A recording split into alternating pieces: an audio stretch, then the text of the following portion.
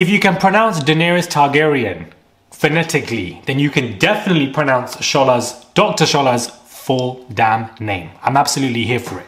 I'm here for it because there's power in a damn name. She said, don't be someone bukmun omyon. Do you understand? Don't be someone bukmun omyon. That's what we say in Arabic. Don't be deaf, dumb, and blind. Do you understand? Don't be deaf, dumb, and blind when it comes to my name. As a presenter, you should know how to pronounce. But I think what she has done here, and it's gone viral, is very impactful. Hey guys, it's Murad Morali. Hope you guys are all doing well today. Back at it again. It is daily and consistent content. Inject it, subscribe, click that button, and let's get straight into this video. So we have Shola. If you don't know who she is, guys, get to know. And I feel like she has come correctly. She was on the Jeremy Vine show. Thrilled to be joined by lawyer Dr. Shola Moschuk. How do I pronounce your name, Shola? Read it, my darling. Read it. Shog Van Imibu.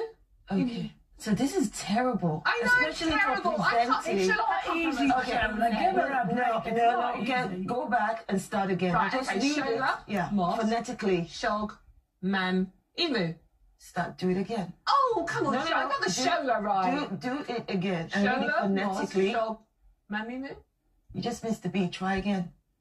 Go on. Shola, welcome to the show. No, you will say my name. Now read it phonetically. Moss, Shog Bam Imu. Okay, Shog Bam Imu, but well done. There you go, great accent. And the presenter was basically not pronouncing her name, and she was like, read it again. Read it twice. Then she tried to, I feel like the presenter was then saying it slowly. Maybe she just didn't know. Cool. But the way she was saying it slowly. And it's like, why are you doing that though? Because when it comes to Game of Thrones, you're pronouncing all of these words. Even though some of these names, you might be fighting with your English. For some reason, you're not fighting with your English. You're dancing with your English and you can pronounce these names quite clearly. Or when it comes to Harry Potter and these 28,000 wizards, suddenly every name is easy to pronounce. But when it comes to Shola's name, for some reason, or, you know, many cultural names, it can be very difficult to pronounce. And she said, there's power in my name.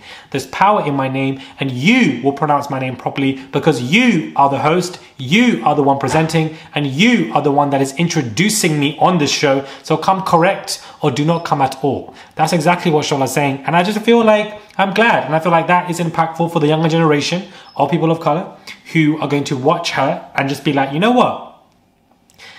Maybe I'm going to go to my school lesson the next day and tell the teacher to pronounce my name correctly when they read it on the register, because I hated the way my name was pronounced by some people. People used to call me Murad and they just would not correct themselves. Or you know what? They wouldn't even do that. They would shorten it now. They would shorten a 5-letter name to 2 and call me Mu. That's what they would call me. They say, some people said, we can't pronounce your name, it's too difficult, we're going to call you Mu.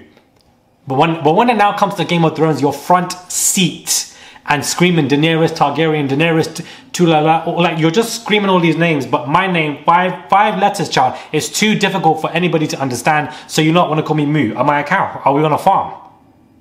Is this Humpty Dumpty? I don't understand. So, you know, you better ask your friends, if you are in school, university, workplace, this is my name, this is how you pronounce my name, please pronounce my name properly, and if you don't, repeat it again and say it phonetically. Don't slow it down like it's the longest, most complicated thing. The way this girl was slowing it down, like, child, you know how to say the name properly once you're being corrected and told to, then you should be able to understand. You're a grown woman. You know, I don't understand the way.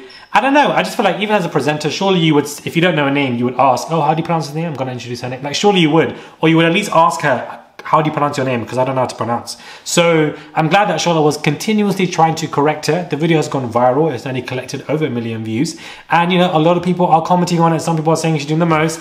I don't think she's doing the most at all. And I just think that stuff like this is very much correct. And I feel like people can pronounce your name properly no matter how difficult it may be to them if they want to. If they want to pronounce your name properly, they will. If they don't want to pronounce it properly, they won't pronounce it. They won't care. And they will call you or shorten your name or abbreviate your name. Once you abbreviate somebody's name without their choice or permission or pronounce their name differently, you are taking the power away from them and who they are as a person, their presence and everything about them.